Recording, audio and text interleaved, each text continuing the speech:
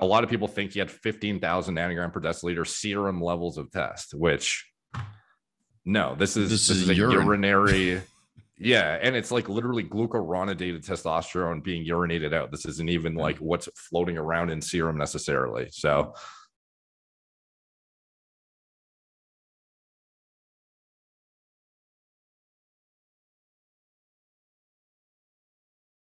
the preface to this for the audience, we actually did a 1 hour deep dive into this autopsy report already, and we came to a conclusion that we actually realized in hindsight was we wanted to do a correction, so we never actually put it out because there was some interesting stuff with his electrolyte levels that at the time we thought we interpreted it correctly. It was my fault. And then, it was completely my fault. It's not your fault. Like, it's very easy to no one would have even noticed the thing you noticed first, and then to actually go back and correct yourself by digging into more obscure literature that no one would even think to look at too. Like it's I would not blame yourself at all for that. So Derek, you're just a very kind friend who always you're one of the reasons I hate myself less.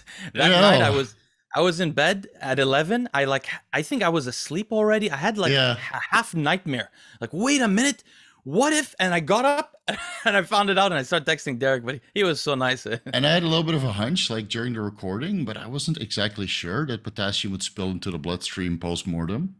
Because I remember you mentioned it, and then we were like, "Oh, we don't know." I wasn't really sure. Steve had the right hunch, exactly. And then you started researching it, and you contacted. I think like middle of editing already. And he's like, "I'm sorry, we did something wrong," and then I realized that our entire diagnosis is completely off.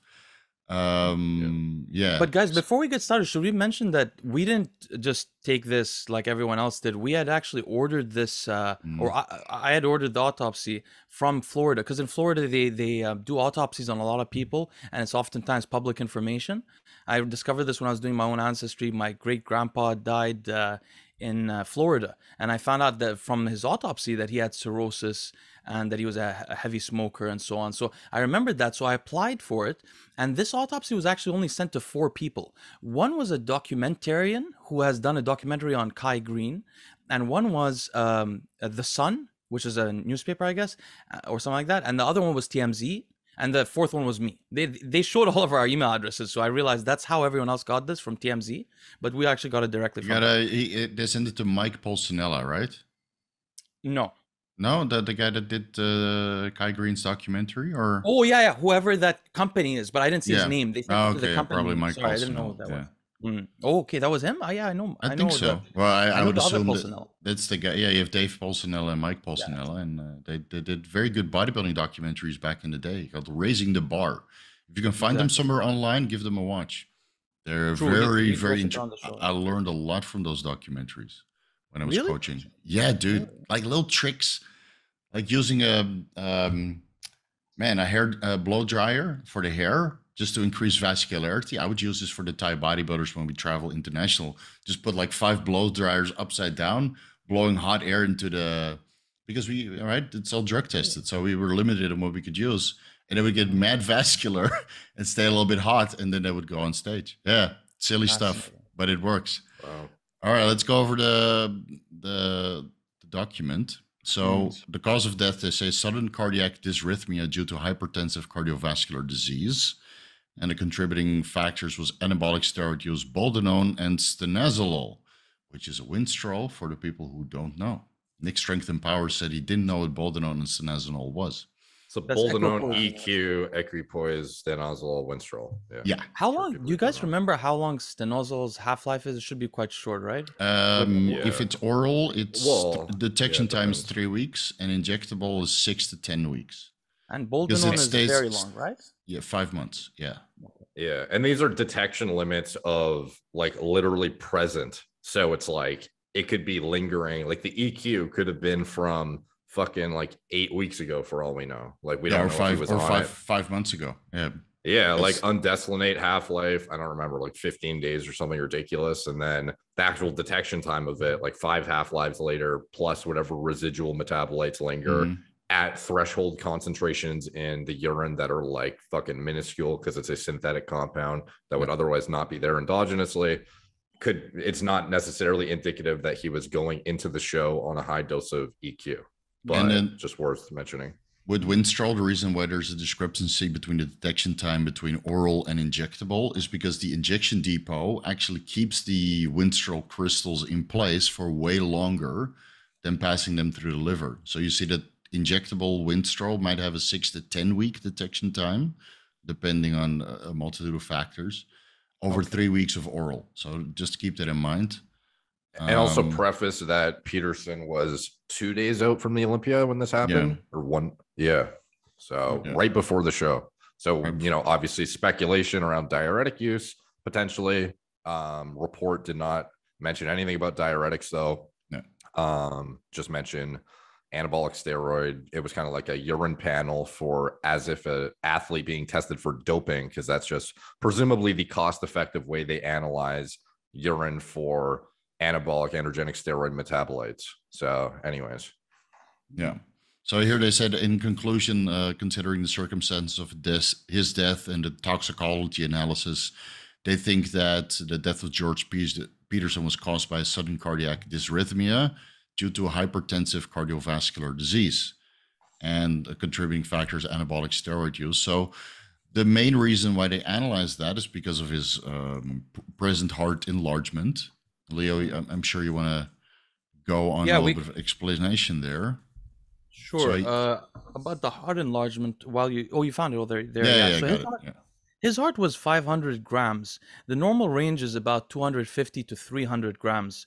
400 is usually a cutoff for labeling someone having cardiomegaly, which just means you have an enlarged heart. It doesn't necessarily mean that you have a pathologically enlarged heart.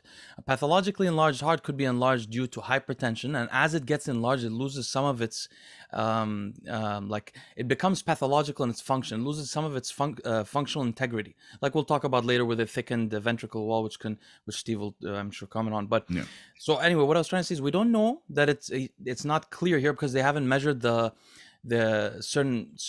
best indicators of having a pathologically cardiomegaly kind of with myopathy is not measured here. So all we know here is actually that it's slightly large and the left ventricle is thickened and so on. So it could be an athletic heart. But just before I finish, I wanted to mention that so it's beyond the cutoff. It's 500 grams. It's double the size of some other people's hearts. But if we remember that Rich Piana's heart was around 800 grams, if I recall correctly. No, I think Rich Piana was 600 something, and then Dallas McCarver was 830. Are you sure it wasn't that Dallas was 1,000? No, it was. No, it was 800. The highest instances recorded was 1,000 grams. But I think we covered it last time. I just didn't have the notes here. Yeah. No, that's okay. So I think Rich Piana was approximately 600 grams, and then Dallas McCarver was 830 grams or something of the sorts, which is severely disproportionate. Right? Because we can assume that heart enlarges slightly according to body weight. So a larger individual would have a larger heart compared to a smaller individual. So when you compare the weight of George Peterson to the weight of Rich Piana, they're both enlarged, but maybe proportionally enlarged to their body weight. Whereas with Dallas McCarver, his heart was severely disproportionately enlarged compared to his body weight. So still, it's way over the... Yeah.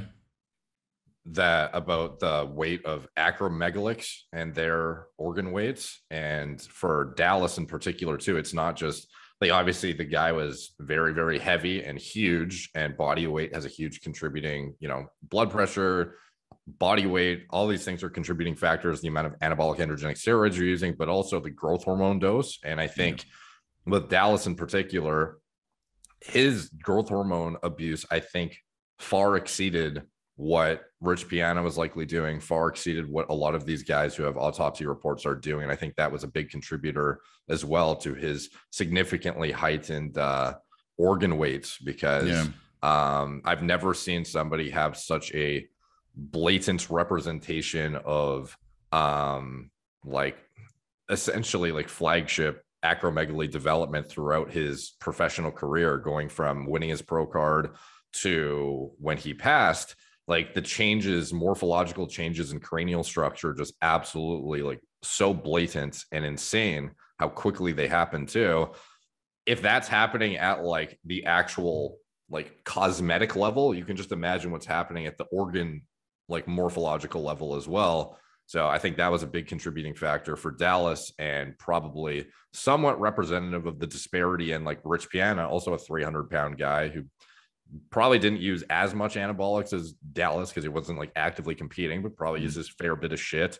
Was known for stimulant use, but I doubt he was using the copious amounts of pharma GH that Dallas was using. And I'm sure Peterson, being a guy in classic physique, or I think he was 212 too, he has weight limits that he has to stay within. Like his dosage burden of everything was probably like far more reasonable. Body weight was lower significantly. So a lot of this, I think, is representative in the organ weight disparity we see on these autopsy reports. Wait, just a sub note about Rich, just because I live in California. I'm close friends with one of Rich's 20-year-old friends. And the rumor was in LA, at least from my close friend, he says Rich's mouth, was that he was using 30 units, a full thing. In those days, especially, there was a lot of AIDS patients in California getting GH treatment. And my friend, who was Rich's close friend for 20 years, he was taking 30 a day also. And he said Rich was as well. So I don't know if he was toward the end also. And I just wanted to mention the average acromegalic size is actually specifically 600. I had checked out a study. Okay. 600 grams, yeah. Okay. But yeah, sorry to interrupt, guys. So when we look at the rest of his cardiovascular system, right, there's moderate amounts of epicardial fat. So that's the fat surrounding the heart, providing a little bit of energy in cases of need. And the coronary arteries are normal, no arteriosclerosis or stenosis or something like that. Otherwise, besides the heart enlargement on the left ventricular side, the heart appears to be healthy. So again, there's no arteriosclerosis, no cardiovascular disease. It just means that the left ventricular hypertrophy is present and the walls are 2 centimeters thick, which is quite steep. That's quite a thick enlargement and thickening of the heart. And I think that's where the diagnosis of hypertension comes from. Because again, right, hypertension, you can't diagnose post-mortem. But that's probably the speculation why they say that hypertension is one of the contributing causes of death. Now, which is weird though, Steve, right? Because if you think about it, like what I was mentioning earlier, the key indicator of whether it's pathologically large heart is the cavity size, which she didn't measure. So you would think that if the mortician had said, or I don't know what the job is, but if they had said that it was hypertension induced as opposed to athletic, you would think that they could clarify that it was pathologic. But we have no actual evidence that it's pathologically large. Like even when she recorded, she wrote hypertrophic cardiac myocytes with enlarged nuclei. She didn't say hyperplasia in the nuclei, or she didn't measure that part. So I just wanted to say, like, seems like a slight leap, because if you're a weightlifter and you're strong, you get acute hypertension when you're weightlifting. That's how you get an athletically enlarged heart. Right. And it's just comes with the territory. So he doesn't have an astronomically enlarged heart. And I would say it's representative of what you can expect from a bodybuilder at his level, and taking the performance enhancing drugs that were, through the toxicology report. So, yeah, I mean, his heart looks otherwise healthy besides the hypertrophy, and all of his veins and arteries are clean as well. There's no issue diagnosed there. Hey, let's point out a guy who's 37 years old. I think he's 37 years old. And African Americans are a little bit more predisposed to heart disease, both genetically and, this is shown in research evidence, both genetically and due to environmental and, of course, socioeconomic reasons. But the fact that he didn't have plaque clearly in the coronary arteries and didn't have calcification is quite impressive at 37. There are many people, like we were just in bodybuilding, a lot of people have been doing their CT scans for their coronary arteries to see if they have calcium buildup. If you're 37 and you have anything on that score, you have calcium and you've had plaque for over 10 years, usually on average. And some of these bodybuilders, not to mention any names, but they've been saying so openly, have in the hundreds their CAC scores. So he didn't have that. So imagine, interesting. I mean, based on the analysis of his organs, he looks reasonably healthy. Except remember the liver is a little bit enlarged, and the kidneys are a little bit enlarged. His lungs are normal size. I had no issues there. But like the liver here was 2,300 grams, which is larger than normal. But you can also kind of expect that with the food quality and the drugs involved, and right, just the additional stress that you put on your body by the act of bodybuilding. I think this is to be expected at this level. And again, there's no polyps, no cysts, no issues with the bile duct, no stenosis, or what is it called, fibrosis, sorry. So again, besides that it's enlarged, the liver looks otherwise healthy, and it's the same for the kidneys. Let me see where. That's a really good point. Like she would have clearly, if it was very fatty, the liver, or if it did have any kind of like scarring there, she wouldn't see the inflammation. But if it had some kind of what the scarring in the liver is called cirrhosis. Yeah, cirrhosis. So if he did have that, I bet you a lot of bodybuilders. I mean, I get messages from people all the time that have liver tumors, bodybuilders. That they. In fact, I had one guy on the channel. I don't know if you ever guys ever saw that podcast of the guy who came on my channel with liver cancer. Remember how he found out he had the liver cancer? He was walking on the street and he bumped into something, and it hit his midsection. It hurt so much. He went to the hospital, found out he had a tumor that had just burst. Wow. Yeah. Wow. So and a friend of mine had that also, like a cyst in his liver, and it exploded. And his creatinine was 6, and his liver enzymes were 1,000, and his CPK was 20,000. It just flooded the system with all these toxins and metabolic waste products. No, he was in the hospital for a week. They had to cut part of his liver out. That's how poorly his liver health was. You know. That's a good point. You can have cysts also, but you can also have the adenomas. You can have adenomas, and then you can have tumors that are growing that are cancerous or not. So there's a variety of things that benign adenoma. Yeah, I can't remember what it's called. It's completely benign. In some cases, it's from childbirth already. So if you see a little dot, a little circle in the liver, doesn't mean it's a cyst. It could just be there, like a coagulation of blood vessels that can burst also if you put a lot of strain on it. So my friend of mine, he was squatting 4 plates, and then it burst. But of course, he was on oral steroids, so his blood pressure was high, and I'm sure it was a contributing factor also. He lived, by the way, guys, so don't worry. And maybe we should mention, just if the audience is curious, if they're using PEDs, the reason why the liver would be particularly interesting is because if you're using GH or BPC or TB500 or EPO, anything that causes blood vessel development, in the liver, the thing that predisposes you the most to liver cancer, I believe, is that vascular development. The liver cancers really respond to that. Yeah.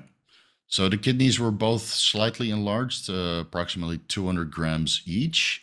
But again, normal echosonicity and normal appearance. So besides the enlargement, no real indication that his kidneys were damaged or anything of the sort. Yeah, we should mention that Dallas's were exactly double. The combined weight of his kidneys were almost exactly double, around 800 grams. Yeah. Yeah, crazy. Yeah, so most of his organs are actually in expectable condition, right? And most notable that there's no real cardiovascular disease or plaque buildup in the coronary artery. So that is of note.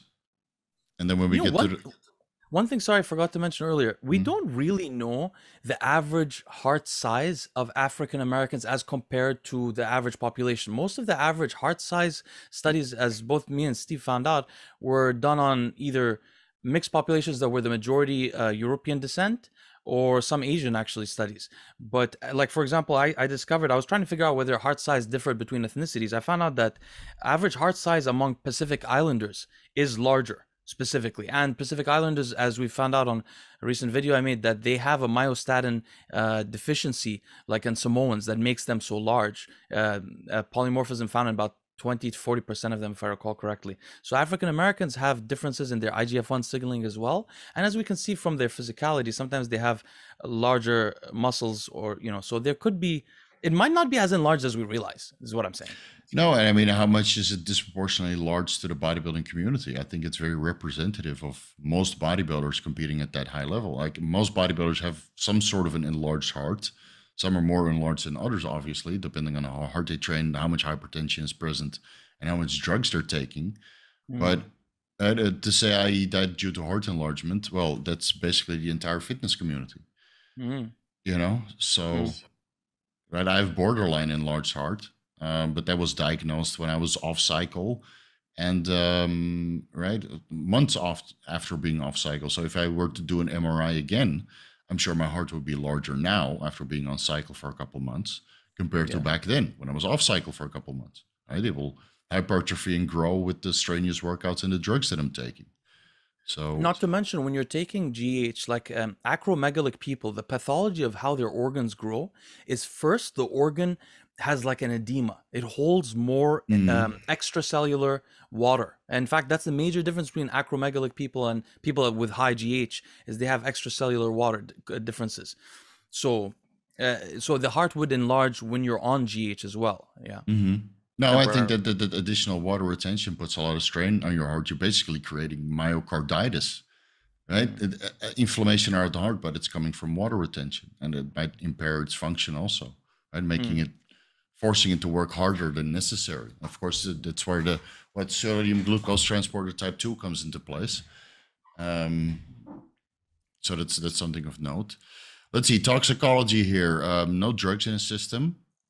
So something to note that a lot of people misinterpret about this is they don't know the difference between what's testing in blood versus urine. So right here, it specifically says blood drug screen through immunoassay. So these are recreational drugs like amphetamines, fentanyl, cocaine, etc. But later, when we get to the synthetic anabolic androgenic steroid portion of this tox report, it's going to be urine metabolites, not blood. So when we're talking about his testosterone levels, this is not something you convert from nanograms per milliliter to nanogram per deciliter and figure out, oh, he was on 10 grams of test. Like, no, this is not what we're reading here. So, so first of all, clenbuterol was tested for, right, as well, and it said none detected. So some interesting compounds that you would think would be in the system at 2 days out of the biggest show of the year, not there. Masteron not there. Trenbolone not there. Clen not there. Halo tested not there.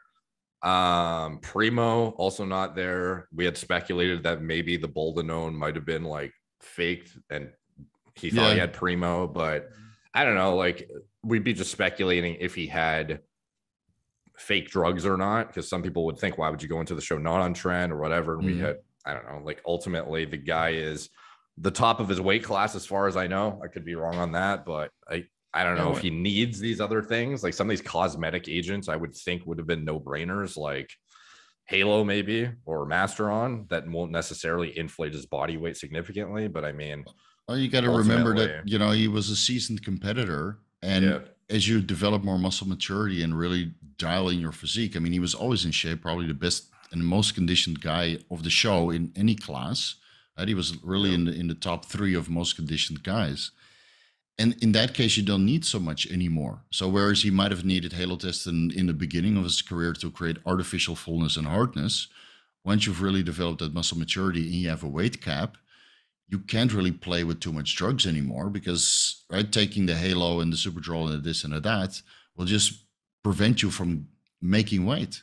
Now, he was 205 pounds at the moment of this autopsy report, but he could have been 211.9 pounds of the day before, right, at the weigh-in. Or did he weigh in or no? I'm not really sure if he weighed in. So I believe that we figured out that you do lose weight after dying, right? Whether that's urine or through defecation or right drying out slightly. So he might have been on the cusp of the weight limit. And if you're on the cusp, you can't use all of the drugs because they just put weight on you. And you have to be in shape and make weight. And I've noticed this many times myself with guys competing in weight classes. With all that muscle maturity, you can't use Tren and you can't use Halo because it just prevents you from making weight. And then you need to do drastic measures and take a fuck ton of diuretics and not eat for like 2 or 3 days to get the weight off. So I think that's why his drug selection is just test Boldenone and Winstrol, assuming it's all real. So we can confirm based on this. Again, this is urine. This would be done via a more or less a athletic anti-doping panel. So this is not like, oh, this is a bodybuilder, we should test them for anabolic. So there's a reason there's random shit on here. He would probably never be using like, clostebol. Like obviously, an Olympia competitor is not necessarily the foundation of his cycle isn't balasterone. So this is like an old school panel. And this is where we see the representation of his testosterone levels. And we can sort of extrapolate out from there, potentially what he might have been on dosage wise for that. But for Boldenone, we don't know how long was in his system, what was in his system at the time, how many weeks ago he dropped it, or if he was still on it. Stanozolol, I think it's safe to say he was at least going into the show. The plan was test and stanozolol were the base compounds, and then maybe residual EQ. But if we could go down to the test levels, this is where some of the discrepancy comes in interpretation. So we see his testosterone levels, the reporting limit is nanograms per milliliter versus epitestosterone none detected. So this is your endogenous steroidogenesis is shut down when you're on exogenous hormones. Everyone knows that. So this is why upstream in the steroidogenesis cascade, epitestosterone is a precursor. It's up higher than, you have like DHEA, androstenedione, all these things. And down at the bottom, you have testosterone, DHT, and all these metabolite estrogens and whatnot. Upper, closer to the top, you have epitestosterone. It's not a byproduct of test. So your epi-T actually goes down when you take exogenous testosterone, further inflating this testosterone to epitestosterone ratio. And this is why guys who are caught doping, testosterone to epitestosterone is usually in a ratio of 1-to-1 in a natural. And then at most accounting for genetic outliers due to UGT2B17, polymorphisms that impact your ability to glucuronidate testosterone and excrete it or urinate it out, essentially. It's going to potentially, you might see a natural at 4-to-1 might be like the most dramatic outlier possible, but 99.9% of people are not going to fall outside that range naturally. So if you have a T to E ratio of less than 4, it's considered normal, while a ratio greater than or equal to 4 is considered an abnormal finding, suggestive of testosterone use or abuse. And see, the ratio is recommended by WADA. So this is like 100% anti-doping panel. So he had no epi-T detected, so he shut down, as we know, and then he has 150 nanogram per milliliter test levels. So we do not convert that to nanogram per deciliter and say, look, he was on like fucking 10 grams of test. That's not what we do. We look did someone do that, by the way? Yeah, somebody. So a lot of people who were interpreting this, they were critiquing each other's interpretations of it too, and correcting each other and saying, stuff like that. I don't want to say names specifically, but there was people converting this amount to nanogram per deciliter and being like, look, this, like, well, let me even look up what that is. Nanogram per milliliter to nanogram per deciliter. So we're looking at 15,000. So a lot of people think he had 15,000 nanogram per deciliter serum levels of test, which no, this is a urinary. Yeah. And it's like literally glucuronidated testosterone being urinated out. This isn't even like what's floating around in serum necessarily. So again, this ratio of 150 to 0, if we have a 1-to-1 ratio in a natural and a 4-to-1 in genetic outliers, like 150 to 0, like he was obviously, I would speculate on grams of androgens in totality. I don't know, but like how many grams? It was at least, I would imagine at least over a gram of test, but I wouldn't go so far as to say, oh, he had a clearly on like 5 grams of test or something, because I've seen some of the UFC ratios of guys who've popped at like, I think like who was it?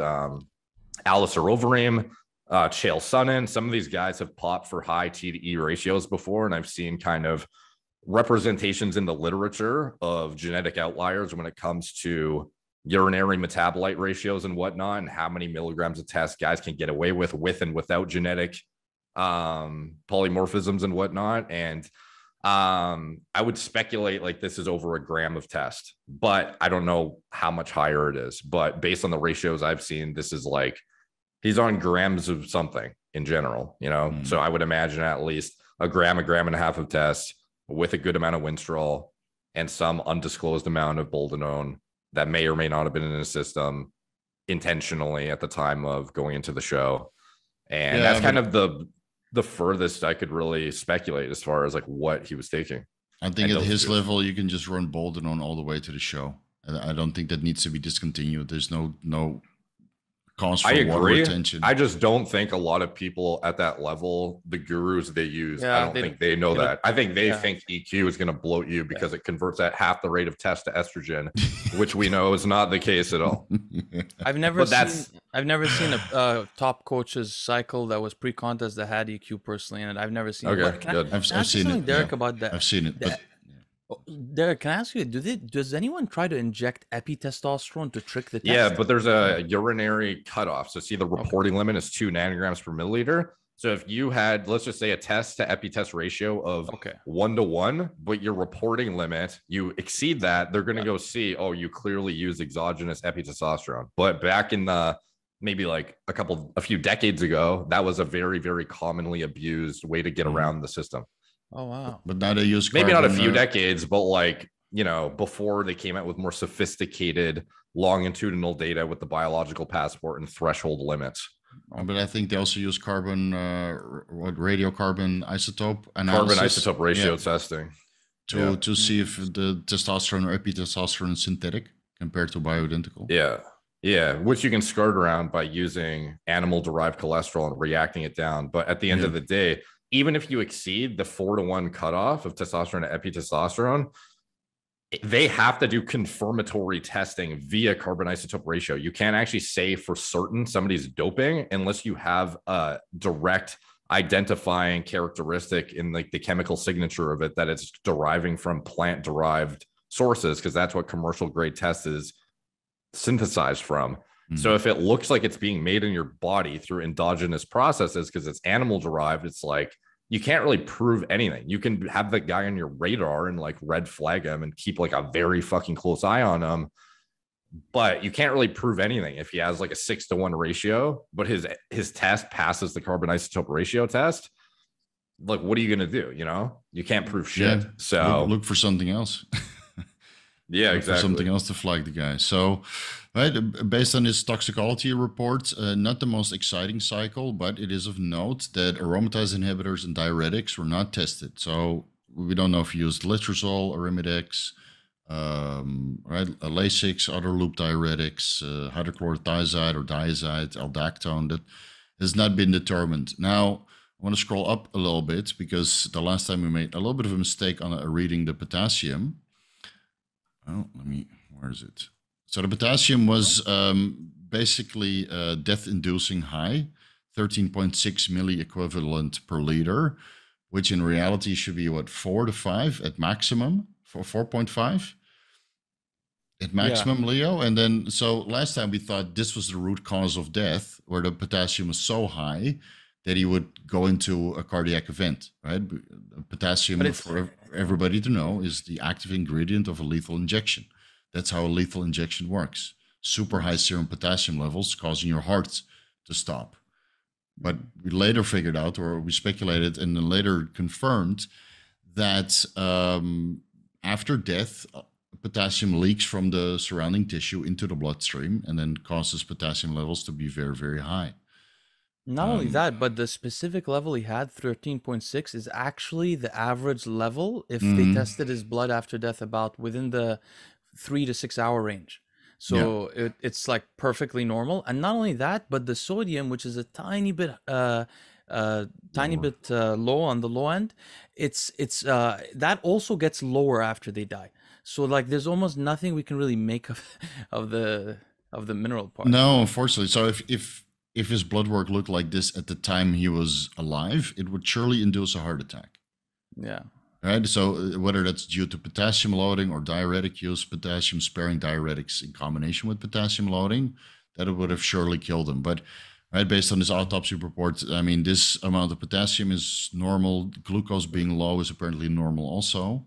Blood urea nitrogen, I'm not really sure if that's after death that it changes. It's very, very high. Right, you see bodybuilders with 30, 32 milligrams per deciliter because high protein intake. Protein, yeah. But I'm not really sure if that after death is that increases. His creatinine is beautifully low though, so I would assume that his kidneys were functioning properly. Yeah, it's I mean, on paper he's basically, you could almost think he's just athletic. Yeah, Right. Yeah, I would say Yeah. that he's basically healthy, besides a little bit of enlargement, which is to expect at this level of competition and in combination with drug use. Um, so it's very hard to pinpoint a cause of death. So basically, we think that that the coroner or mortician or whatever they're called exactly, that they assumed that he had hypertension because he had an enlarged heart, but in reality, he's a weightlifter and he would get acute hypertension anyway from that, and his heart would grow over time. So we don't really understand. I guess, in my opinion, I don't really understand how she diagnosed the dysrhythmia. I mean, obviously, there must be dysrhythmia for some kind of heart attack to happen, but Yeah. how they diagnosed that, I don't know. And then the hypertension also, I don't know how they diagnosed that either. Yeah, it's But pretty it could weird. be because of the left ventricular hypertrophy and the thickening of the walls. I mean, that could be the underlying root cause of this diagnosis. And of course, the contributing factors of anabolic steroid use. I mean, well, people get heart attacks and die without steroid use. I'm sure there might be a contributing factor in the left ventricular hypertrophy, just as training insane is a contributing factor, or growth hormone use is a contributing factor. But yeah, I think it may be a genetic defect, because I do understand that George Peterson's father died of a heart attack at a similar age. We should mention, if it was due to growth hormone, how do people who have acromegaly usually die? Like bodybuilders, they usually die in their early 40s or late 30s of heart failure or a sudden cardiac event. But that anyway. So I can't really make out much out of it myself. I mean, I think that the autopsy, I think that maybe it was not comprehensive enough. There should have been something else, Mm-hmm. I think it's a freak accident. I mean, maybe at the time that he passed, he was weak, obviously, coming into the show. Maybe diuretics were used, but I believe that his coach ensured everybody that diuretics were not used at the time. And he told Boston that the day he died. Actually, the day that George died, his coach called Boston or texted Boston, and he was horrified because, of course, the coach seems to be a nice guy, and he was close to George.